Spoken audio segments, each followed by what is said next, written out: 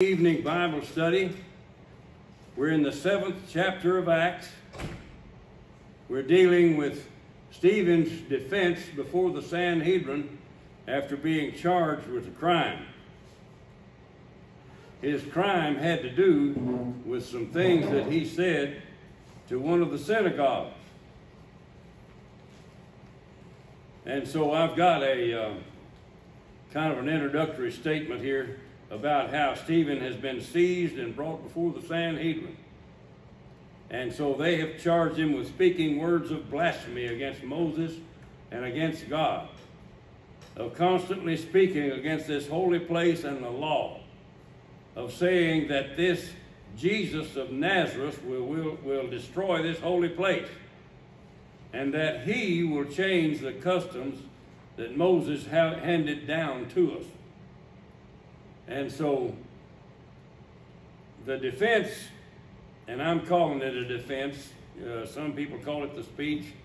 I'm saying that Stephen defended Christianity and himself with this speech. And so he addresses the charges before the council. And I call your attention to the 3 pillars of Judaism, which they charged him with violating all 3. He talked about the land, he talked about the law, and he talked about the temple. And they said that all of these are God's gift to his people, and that Stephen had attacked every one of them. And so he defended himself, and when he got down and told them some words about the temple, they were unanimous, and it says they charged him together and they stoned him to death. And so that's what chapter 7 is about. But I guarantee you that chapter 7 is a whole lot more about, it has more in it than I can cover tonight or any other night. And the literature about it is voluminous. I thought I would show you this right here, which is not necessarily a part of the 7th chapter, but we've been talking about all these people, and so here are the parties or the groups, and they're not necessarily in the order of importance, but all of them are important, and most of them are mentioned in the New Testament in one way or another. Now, you may not have recognized how they were mentioned, but they're there. Of course, the Sadducees are the ones that have brought the charges against the apostles that had to do with the conviction against the apostles twice and of being whipped. And then the Pharisees are those who have begun to defend the church because it's talking about someone who's been resurrected from the dead, and they were looking forward to a Messiah who would be resurrected. So the Pharisees, up until Stephen's speech and words, the Pharisees are beginning to be on the side of the Christian church. I will go on and point out that after this, they were not on the side anymore. This speech turned them the other way. And then there's the Essenes or Essenes. The Essenes are led by priests who got disgusted with the way the Sadducees were running the temple in Jerusalem, and so they established themselves out in the wilderness. Some say that they're the ones that raised John the Baptist after his elderly parents died, and that's why John the Baptist spoke out in the wilderness and wouldn't wear the clothes that they wore and wouldn't eat the food that they ate and wouldn't come to Jerusalem and wouldn't acknowledge that there's anything good in Jerusalem. Jerusalem went out to John the Baptist. And that has been attributed by a lot of theologians to these Essenes. And then there's the Zealots. And you had one of Jesus' disciples, wasn't that Simon Zelotes, they called him in the New Testament? Simon the Zealot. Well, you're talking about people that thought that the Romans were the curse of God on God's people, and they would kill one of them whenever they got the chance. One of their favorite things to do was to get in a crowd of people with a dagger, and they would come up beside a Roman or a Roman sympathizer and run the dagger under their arm into that person's ribs and then walk away before he fell dead, and so forth. That's the zealots.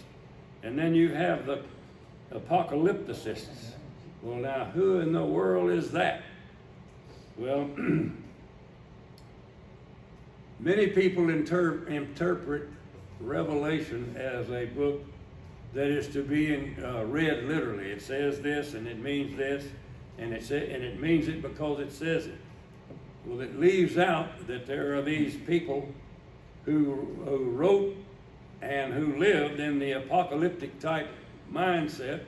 They developed a language among themselves and a code, and there's apocalyptic literature that we possess plenty of, and the nearest thing we have to it in our Bible, and there's more of that influence in our Bible than just one book, but the most obvious one is Revelation. And so that's who they were, and they influenced that type of a writing that to us is mysterious. And then there's the Hellenists. That's who's bringing the charges against Stephen. And Stephen is a Hellenist himself. And remember that this means that these are Jews that because of the upheavals that have been part of the history of the Jews from the beginning, they've been scattered all over the what was the known world at the time. I'll call it the Greco-Roman world. That leaves out what's back east all the way to China and India and so forth. That all existed at the same time, and they traded with them. That's some people say that's where the wise men were from, but the Hellenists were from the diaspora, and these are Jews that would come back to Jerusalem at the temple at the right time. And the importance of their duty to come back to the temple is what has upset the Hellenists against their brother Stephen, because Stephen, I'll bring all this out as I go through the 7th chapter. And then, of course, you have the Samaritans. And they accuse the Samaritans of being a mongrel race. Well, who the Samaritans really were the more common people of the Jews who, when Nebuchadnezzar hauled the people into captivity, he didn't haul everybody, and he didn't haul all kinds. He hauled the elites.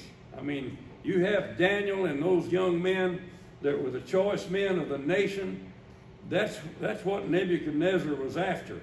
And so the leading people of the Jews were taken into captivity with the idea that they're going to serve the king with their abilities. And all these common people that were uneducated, farmers and sheep herders and so forth, they left them in the land.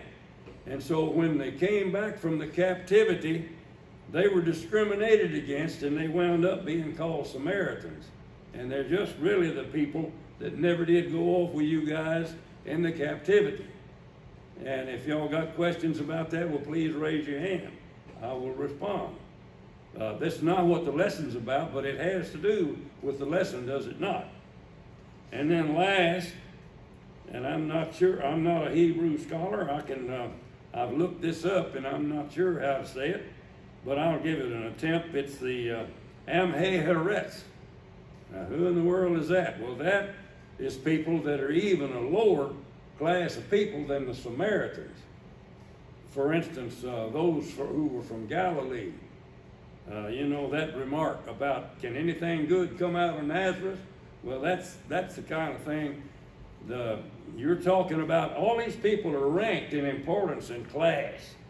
And of course they ranked themselves, and each one of these classes would not admit that there was anyone better than they were. The Samaritans exist till this day.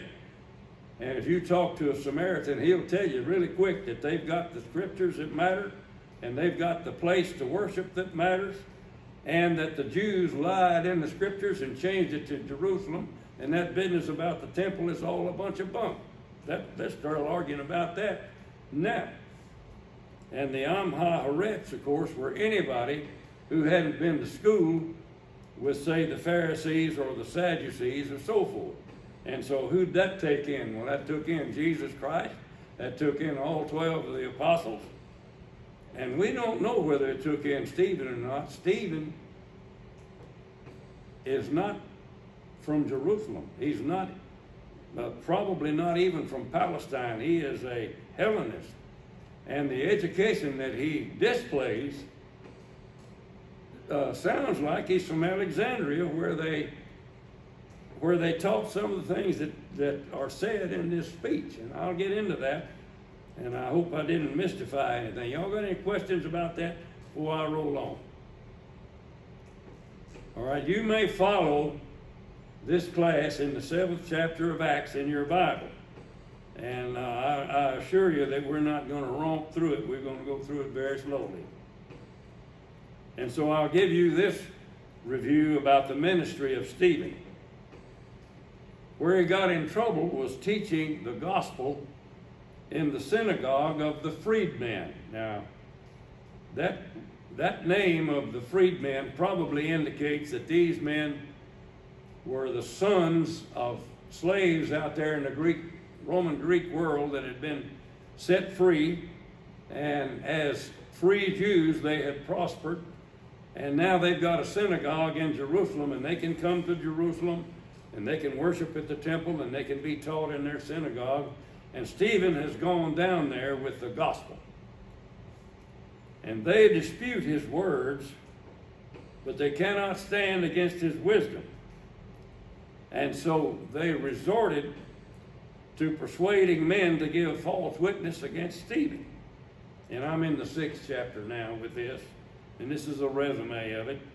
So they seize Stephen, they put hands on him, and they bring charges in the Sanhedrin against him. And so the charges, I've already read them, I'll read them again. He spoke words against Moses and against God. Well, that Moses business has to do with the law. Remember the 3 pillars, the law. And this business against God. Well, God gave them the land. And when he talks about God and the land, he didn't say it their way. And so they're going to charge him with it. He's constantly speaking against this holy place and the law. Well, one thing that united all the Jews in Jerusalem, do you remember that slide that I put up there with all 8 of those? All 8 of those groups agreed on one thing with almost fanaticism, and that's the importance of the temple. And even the Sadducees couldn't corrupt it to the point that they would all quit. The Essenes came the closest to abandoning the whole show. Well, they were united about the holy place. And so when Stephen talked about what Jesus had said, that the time would come that it wouldn't even be there, they were offended, and they charged him with saying that Jesus was going to destroy the holy place. And so then he talked about that they're going to change the customs Moses had handed down to us.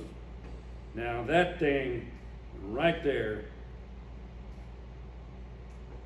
I'm going to say, and when I say this, I will remind you that of all the things in the New Testament, there are probably more different opinions about this 7th chapter and what it means and what he was trying to say. I'm telling you, I read one theologian that made a remark about it. He said, the literature is voluminous.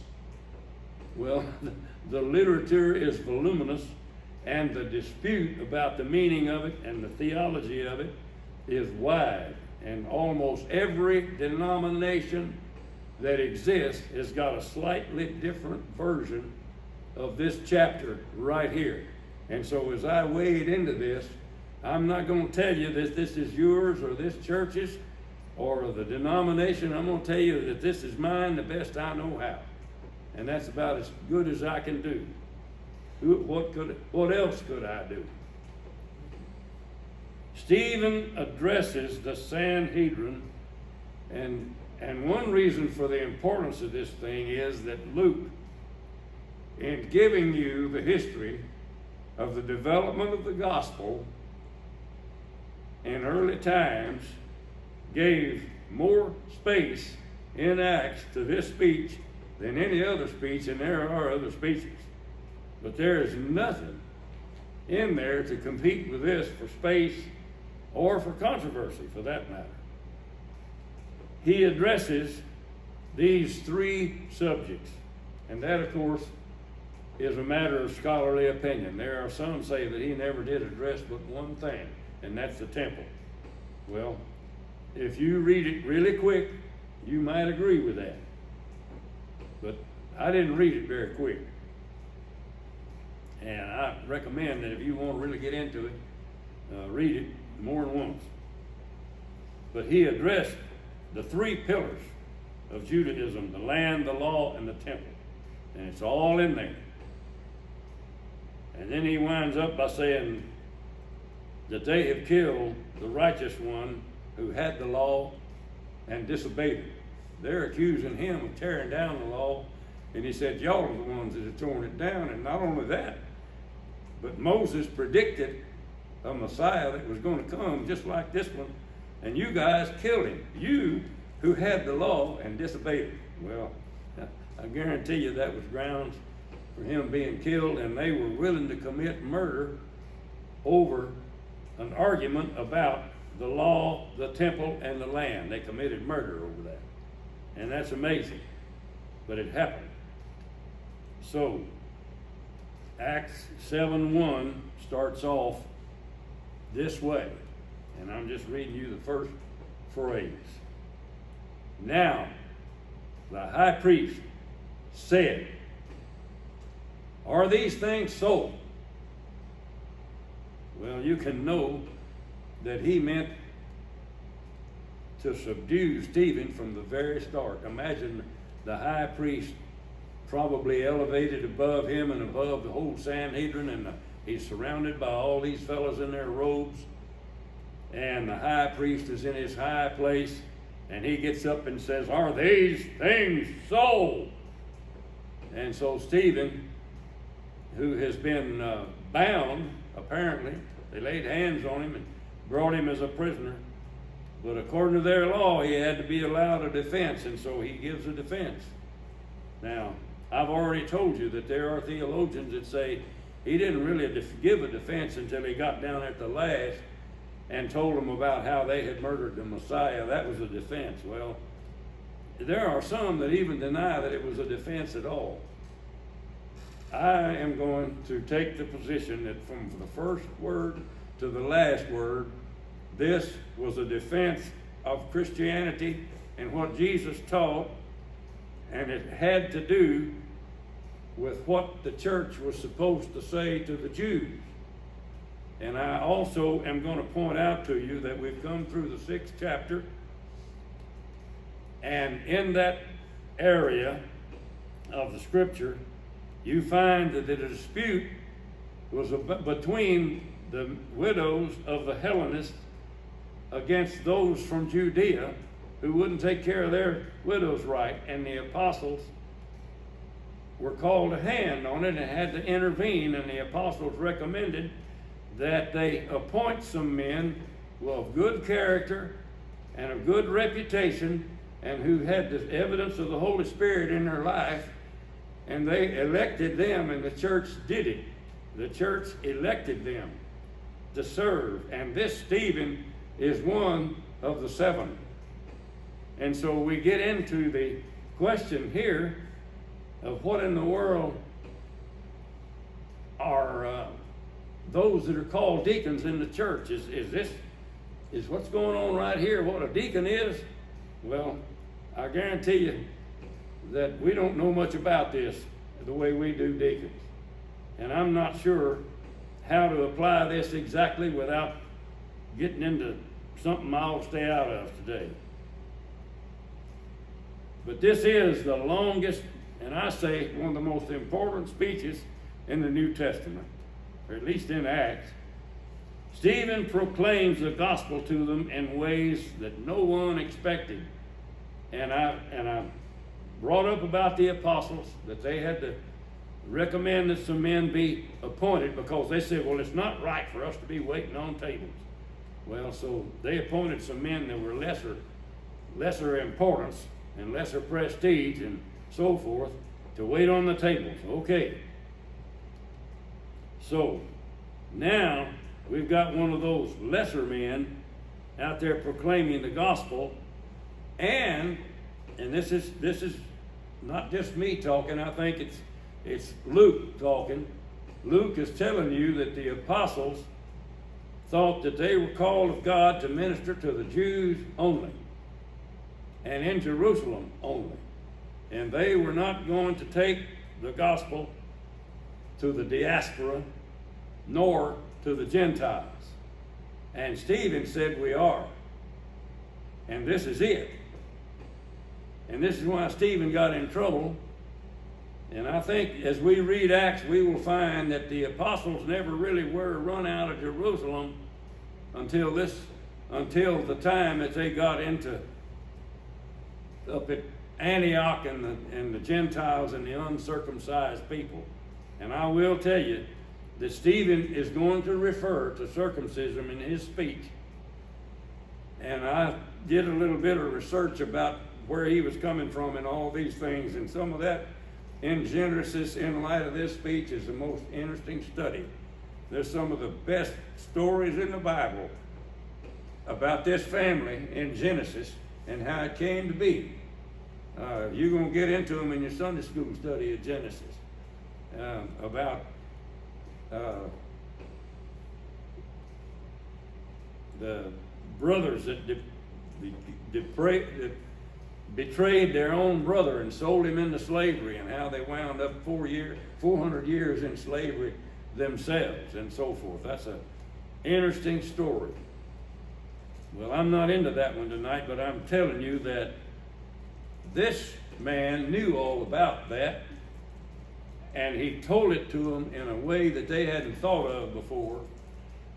And it's as far, I'm going to say that it was out of line with how the apostles were telling it. And it wasn't out of line with how Paul and Barnabas told it later. It's in line with that. But this right here is the cutting edge of the gospel coming to the world rather than just the Jews. Now, I made a statement right then. Y'all got a question about that?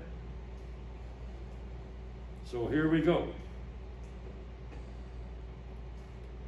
I see that I've made a mistake on my numbers there. This computer outthinks me sometimes on what the numbers are, and it's supposed to be automatic, and it's not. But anyway, Stephen proclaimed the gospel to him in ways that no one expected. It's new what he did. He indicts the Jewish leaders for their failure to appreciate that Jesus was really their Messiah. And he scolds them for not recognizing what salvation he had provided for them. And I want you to watch in Stephen's speech as we go through it, how he talks about how God provided salvation for his people, and he did it all over the known world, not just in Palestine. That's one of the keynotes of this speech, is that it started out up yonder in Ur of Chaldees, and then it went 1,000 miles up there where Turkey is now, and it was up there, and then all of a sudden it's come down here, and then it's over in Egypt, and God is saving his people out in the desert everywhere, and not just up on that hill where the temple is. And that's where they had really gotten. That's the problem about the temple.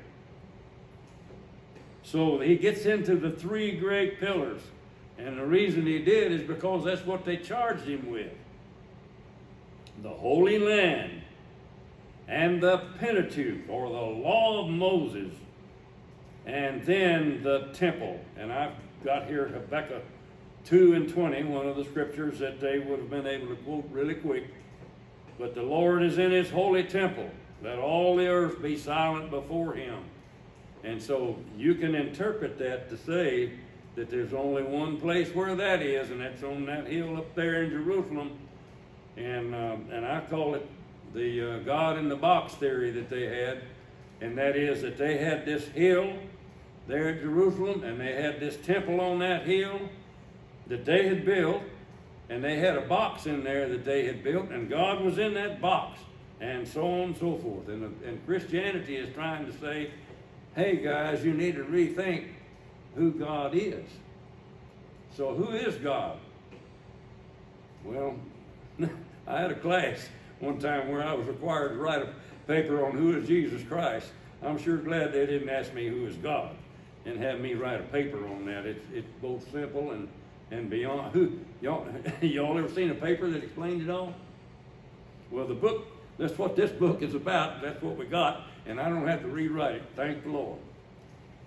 Stephen points to Jesus as the eternal Savior of Israel and the world. And they said, we don't need another Savior. We've already had all these Saviors. Well, Stephen said, no, you haven't. And that's what's coming here. And so after 70 A.D., and the temple did get destroyed, then what was the doctrine that exists today? Well, they had to de-emphasize the land. Now, today they've gone back to it and are emphasizing it again. And they had to de-emphasize the temple. And they had to redefine the religion. And while the temple was there, they emphasized the sacrifices. So what did they do after the temple was destroyed? Well, the priests were out of business. They could not offer sacrifices, and so they met a meeting down at Jamnia, and some of the people that are mentioned in here were down there. And they decided that the book is what they had left, and they would be people of the book, and that's who they are now. But they've started being people of the land again. That's what the war is about. So, here we are in Acts 1 now. The high priest asked Stephen, are these charges true? You can just almost hear it thundering out upon him. And so in verse 2 it says, to this he replied. Now those that say that this is not a defense, but a history of Israel, they didn't read this thing very carefully, I don't think. It is a reply about the charges. I mean, it's what it says. Brothers and fathers, listen to me.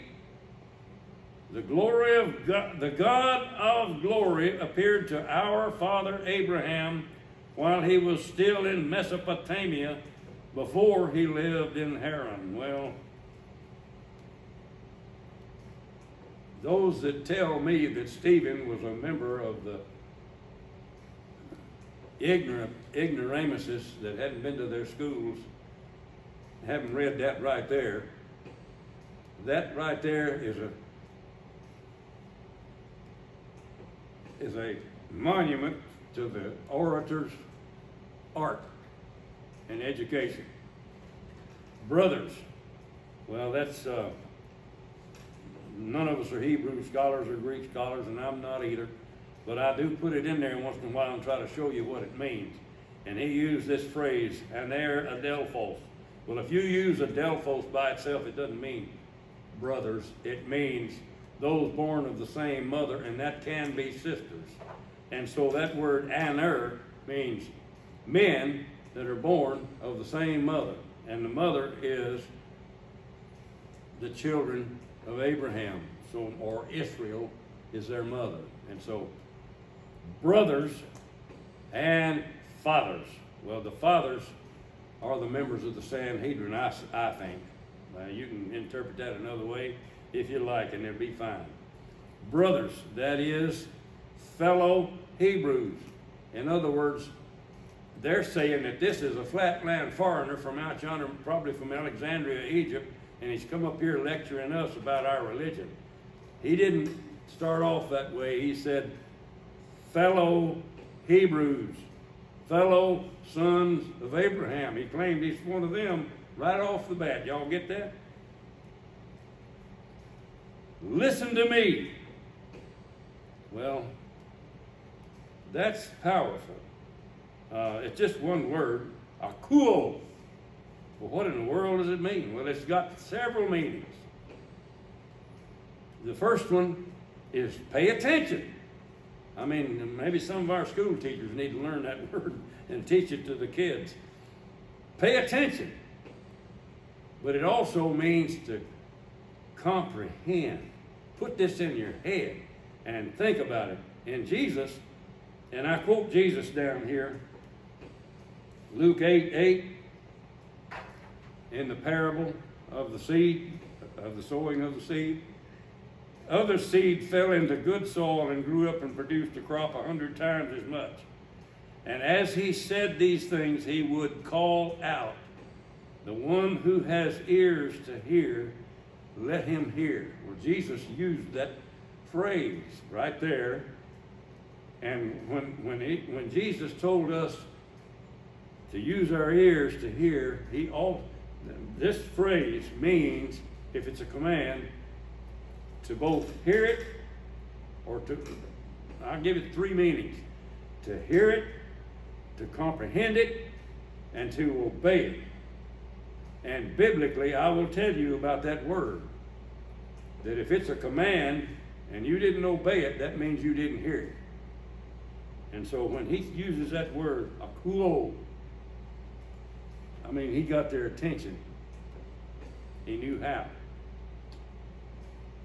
Does that sound like a sheep herder to y'all? No.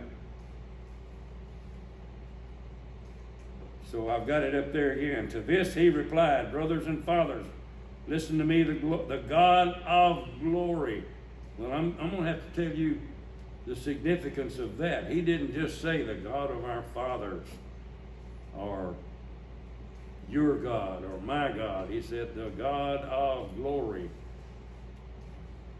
What is the God of glory? Well, it's theos doxa in the language, and what does it mean? Well, it's not talking about a halo that the artist put on all these holy people and angels and all like that. It's not talking about that. It's talking about the honor of God, the dignity, the majesty, the worthiness, the praise that's due him. In the 28th chapter of Genesis, there's a phrase about God Almighty. Well, what does Almighty mean? It means a God that can do anything. And if he says it, it'll happen. And that's who he's talking about here, the God of glory, that God. Does that sound like a God that they've got in a box in their building up on the hill in Jerusalem? Do y'all see what's happening here? He's gone way beyond that box. The God of glory appeared to our Father. And he didn't say your Father. It's our Father. I'm one with y'all. I'm not somebody else. You fellow Israelites. And he said, Abraham, or Abraham, that is the father of all Jews. Well, was he? I'm going to ask that question here. Do y'all know that he was their father as much by adoption in some cases as by being their father? Well, it says so, and I'll show you. So I'll ask the question, who was the first Jew? Well, you're going to see that come up here too. It says, while he was still in Mesopotamia. Well, where is Mesopotamia?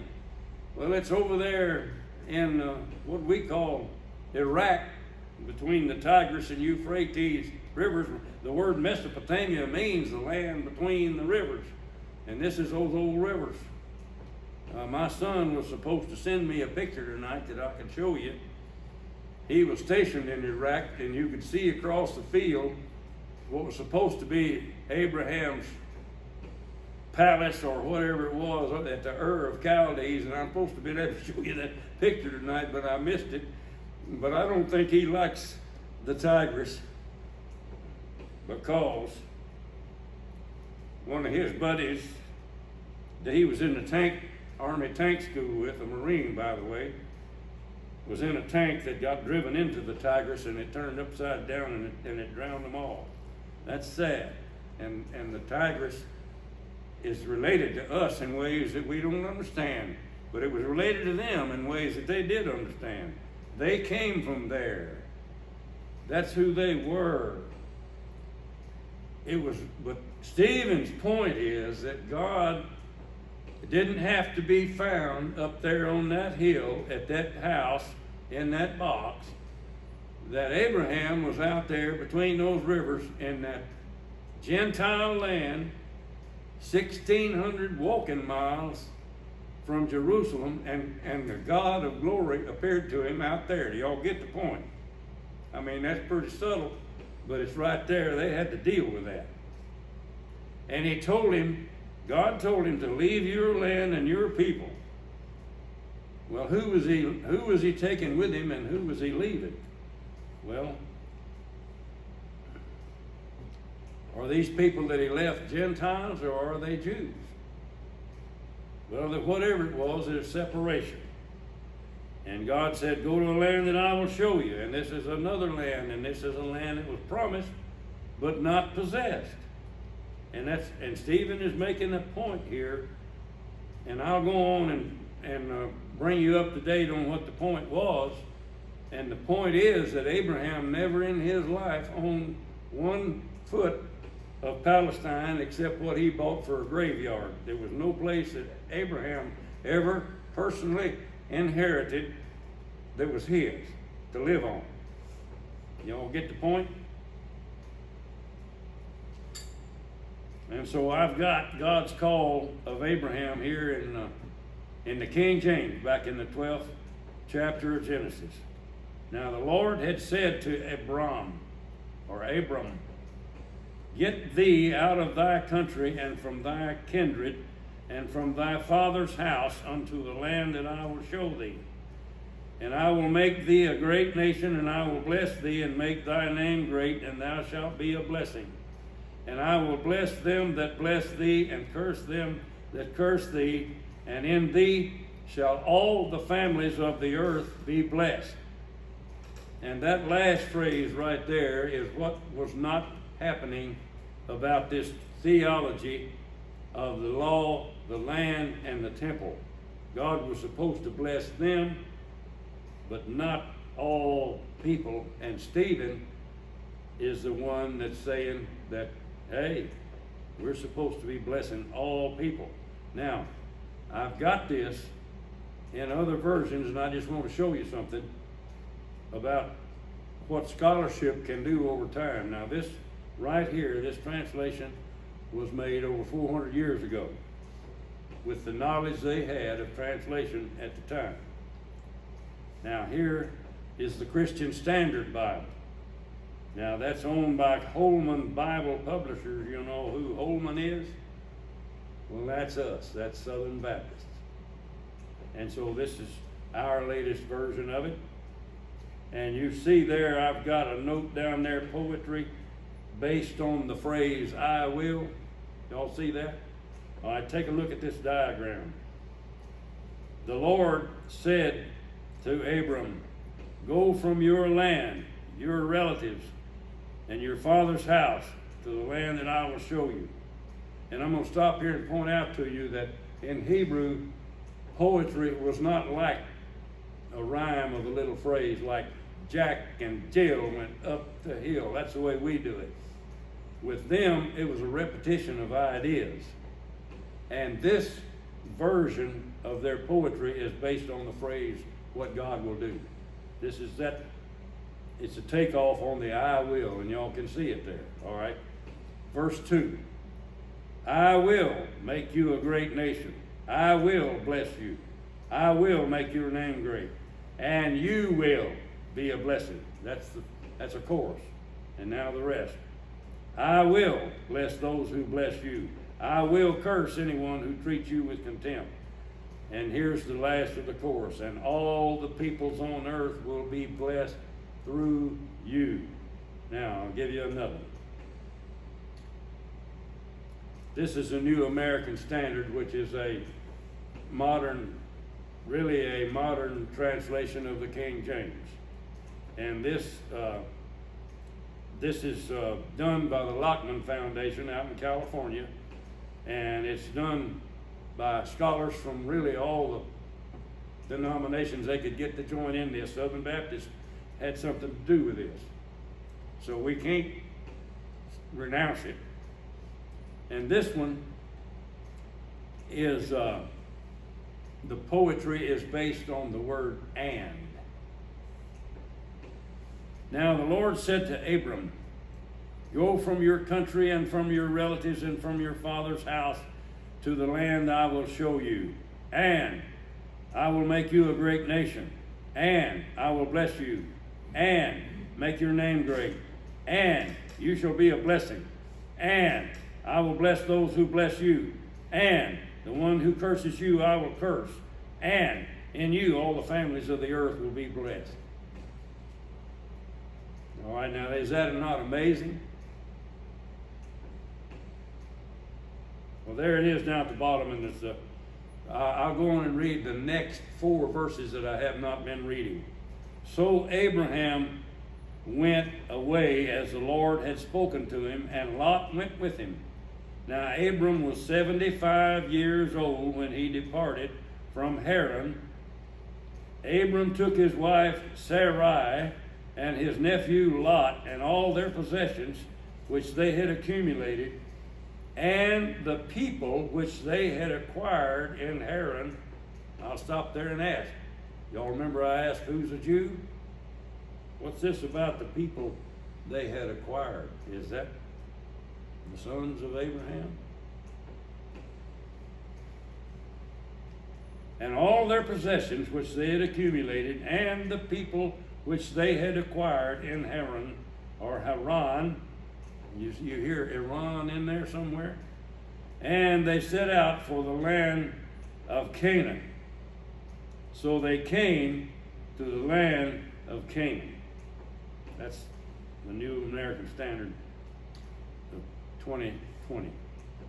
Or 20, I guess so. Acts 7:1 again. "Are these charges true? The God of glory appeared to our father Abraham while he was still where? In Mesopotamia, before he lived in Haran." I thought it said that Abraham in Genesis left from Haran when he was 75. Y'all remember that? Well, there's people that have picked this speech apart and said, "Well, I don't remember," and I'm not going to do that. I'm going to give you an explanation for some of that. "Leave your country and your people," God said, "and go to the land I will show you." So Stephen is speaking about the Holy Land. And he's talking about Abraham who received God's call out there in these far places.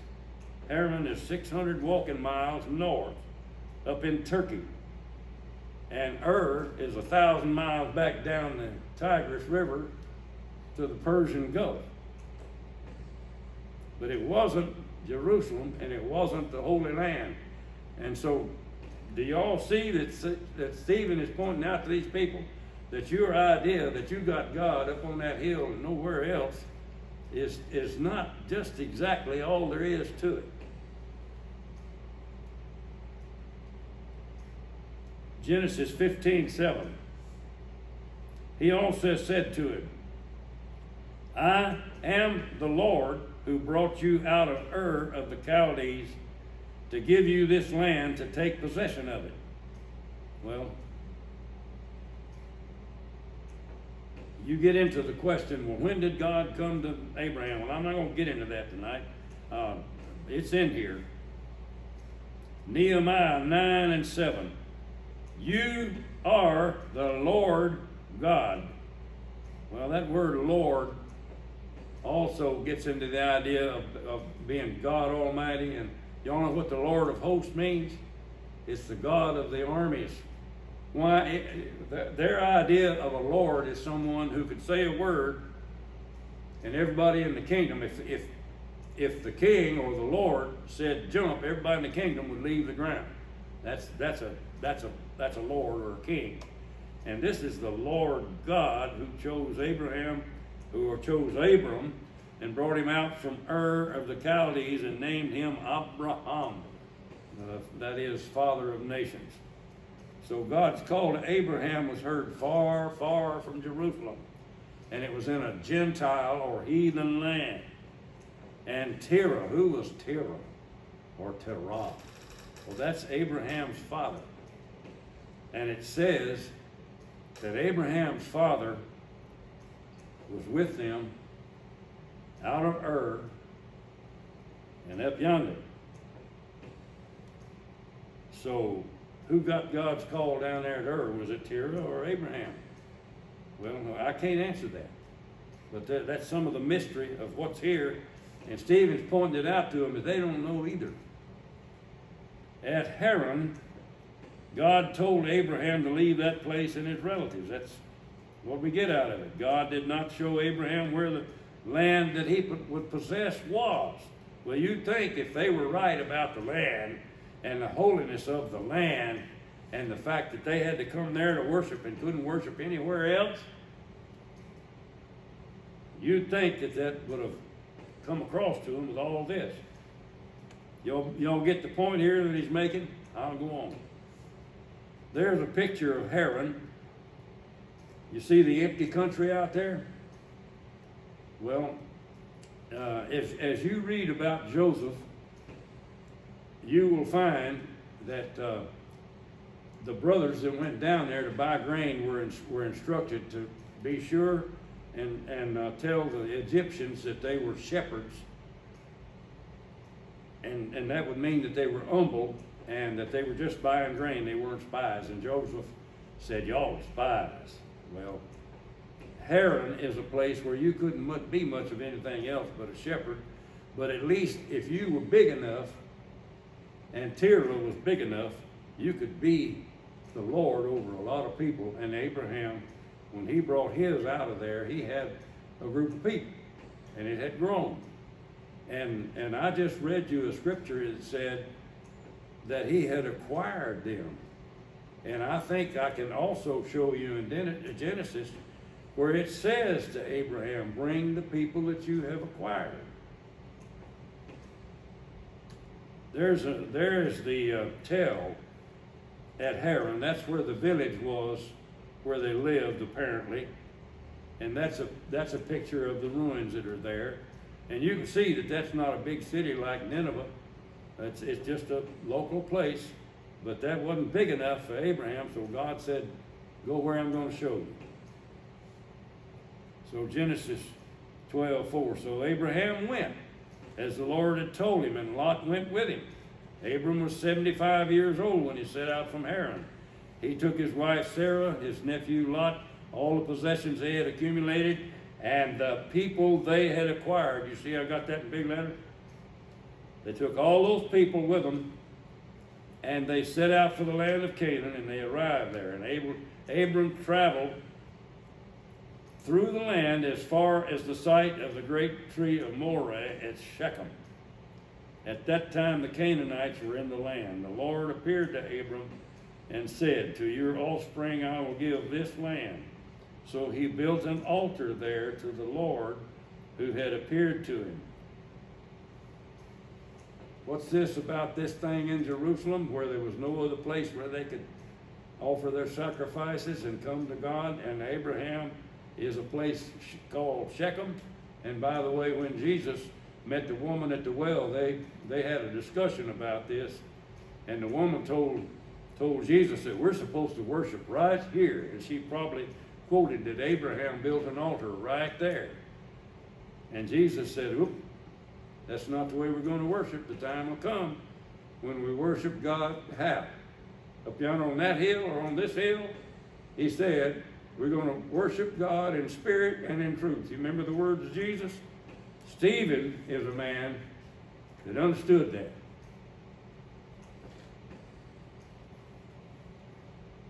Abraham built an altar there to the Lord who had appeared to him. And from there he went on toward the hills east of Bethel and pitched his tent, with Bethel to the west and Ai to the east. And there he built an altar to the Lord and called on the name of the Lord. And then Abram set out and continued toward the Negev. He didn't even stay there. He was a wandering Jew, they call it, or a nomad, and he lived in tents. And I think Stephen would, there's a subtle argument in here that the tabernacle was what God said for them to have, and the temple was their idea. David set about to build it, and God forbade it, and he let Solomon build it. And Stephen is trying to say the tabernacle, the difference between the tabernacle and the temple is that God is with us wherever we are, and the tabernacle was with them wherever they were. The temple is not that way. These people are scattered all over the world, and they got to come all the way back to Jerusalem to worship at the temple. Do y'all see what Stephen is saying here? I hope that I'm using this where it makes sense. This is the countryside at Shechem, and you can, this, of course, pictures tell 1,000 words, but they can also be made to lie. But you can see that it's a little greener here than it was up yonder at Haran. That may have to do with the time of the year, but there's pastures there, and the shepherds could make it right there. And this is where Jacob's well was, between these hills, and this is where Jesus met the woman at the well down there. And this is the ruins of the town right there. Y'all see that right there? That's the town, Shechem, in the time of Abraham. Acts 7 and 4. And this is Stephen again talking about Abraham. So he left the land of the Chaldeans and settled in Haran. After the death of his father, God sent him to this land where you are now living. Well, you see that after the death of his father? That's one of those things where they've tried to pick this thing apart as him as being ignorant. I'll show you. He gave him no inheritance here, not even enough ground to set his foot on. But God promised him that he and his descendants after him would possess the land, even though at that time Abram had no child. And what Stephen is trying to say to him is that God is a God of promises. He is a God who's with you wherever you are. You don't have to be on that hill and in that building for God to be with you. He's with you wherever you are. And when God has promised you something, that promise is good, and God will make it good. And Jesus made us some promises, and he's trying to say that the promises that we've got through Jesus are God's promises, and they're good. So the promise that Abraham got at Shechem, he's still a nomad. He had no descendants. He built an altar there, not a temple, just a pile of rocks.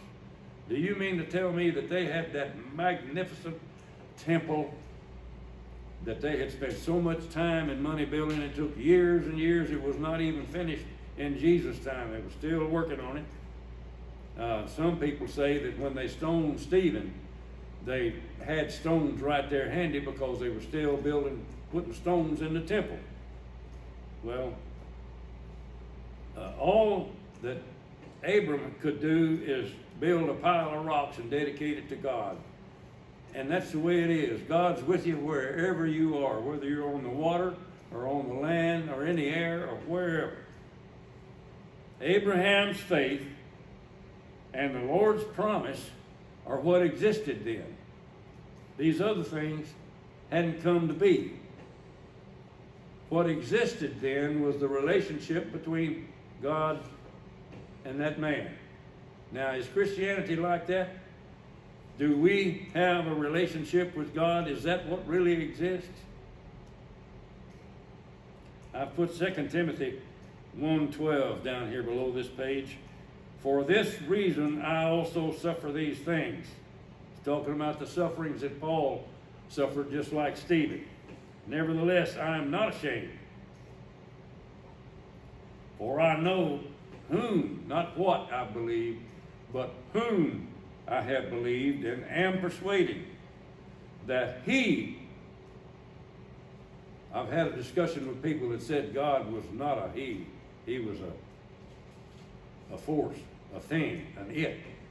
It doesn't say it is able, it says he is able to keep what I have committed to him until that day. And that's all Abraham had, and Stephen is trying to point out to these guys that that's all they've got. So Luke investigates the gospel story with the eyewitnesses. And I've gone back now to the first chapter of Luke to call attention to what Luke is doing here and what Stephen is doing here. Luke said, the first thing he said, many have undertaken to draw up an account. Well, if you think that Matthew, Mark, and Luke is all that the church had to read, that would be sadly wrong. What you have gotten is centuries of choices and decisions that have been made by God's people. God's people have the Holy Spirit and can claim the inspiration of God. And the Word has come to us through their hands, through the inspiration of God. And so he said, many have undertaken to draw up an account of the things that have been fulfilled among us, just as they were handed down to us by those who were from the first, eyewitnesses and servants of the Word. And so Luke has interviewed the ones that were there to get the story of what actually happened according to the eyewitnesses. With this in mind, since I myself have carefully investigated everything from the beginning, I too, well, y'all would be, I could just come in this class and show y'all the names of the writings that we have from that time. And it's not just 4. I too decided to write an orderly account for you, most excellent Theophilus, so that you may know the certainty of the things you have been taught. And in this case, we are the Theophilus that can read this and know about the truth of what we've been taught. So, there it is. 4th verse. So he left the lands of the Chaldeans and settled in Haran after the death of his father. God sent him to this land where you are now living. Well, I have run out of time, and so I'm going to finish with this slide. And this will give you a week to forget it, because this is the controversy, just one of them. I decided I'm going to show y'all just one of these little controversies. Well, Genesis says, after Terah had lived 70 years, he became the father of Abram.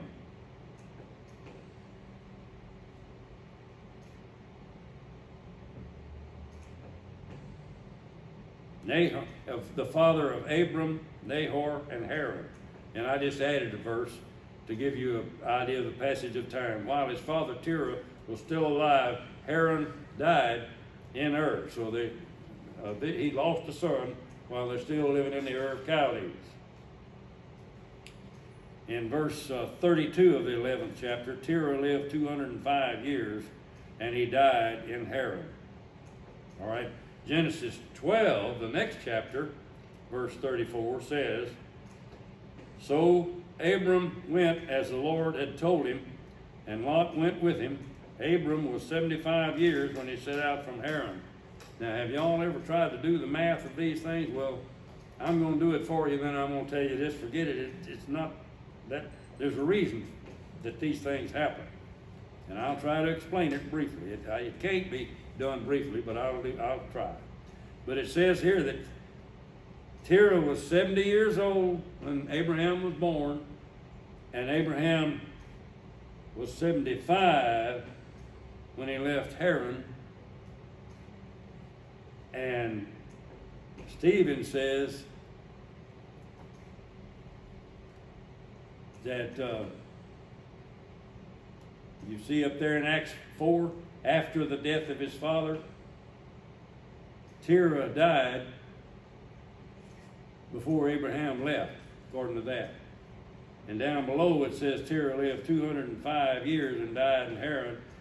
And that means that Terah was 70 years old plus 75, which is 145. So what's this, about 205? Well, I'll explain it this way. And that is that over time, people tell stories different ways. And they take on different versions of how a story gets told. Now, there's a thing called the Septuagint that was translated down in Egypt into Greek. And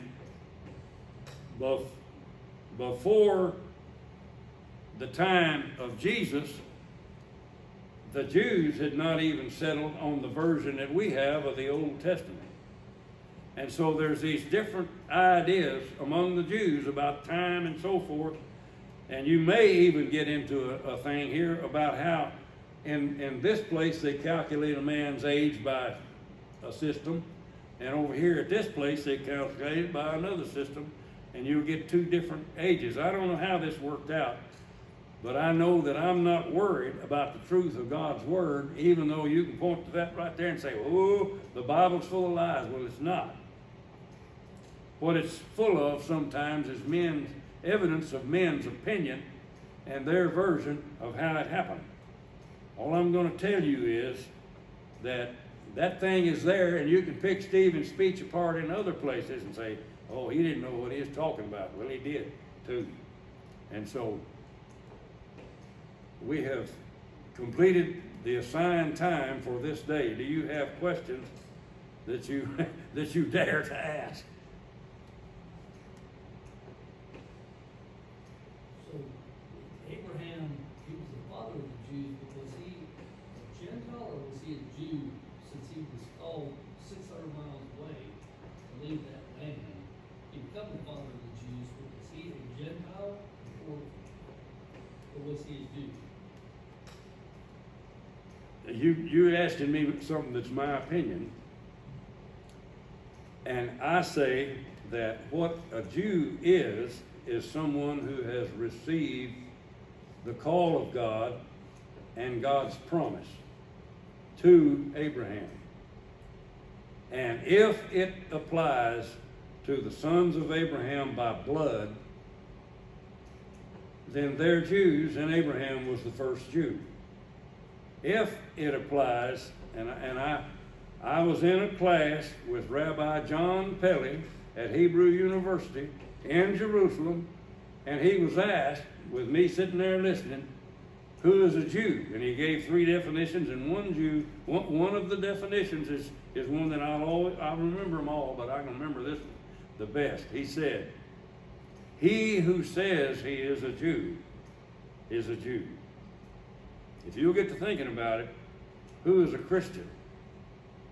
Well, of course, if you can't confess Jesus by saying you're a Christian, then you're not one. Now, that doesn't say that there are people who claim they're Christians that don't believe. But the point is that if you say you're a Jew, they admit that you're a Jew. You don't have to have the blood. And that's the way it is with the Muslims. You know how you get to be a Muslim? You say two words, I submit. And in Christianity, it's more complicated than that, but basically you say, I believe. When I was in the Holy Land, I was instructed to never say that I'm a Christian, because there's people who kill you for that. But you can say you're a believer, and they respect it.